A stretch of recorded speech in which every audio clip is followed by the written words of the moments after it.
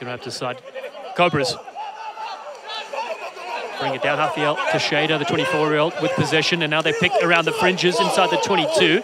Thumping tackle coming in at close range. The big number 8 throws to dummy, Pedro Aparecido. Played once internationally for his country. Carrera. Big Franco Carrera, the try scorer. Release red. Good job.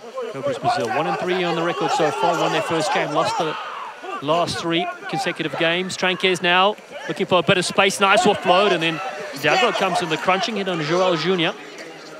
Still the runners keep coming. There's Paganini now, 31-year-old. Good. As the Cobras build the phases inside the 22.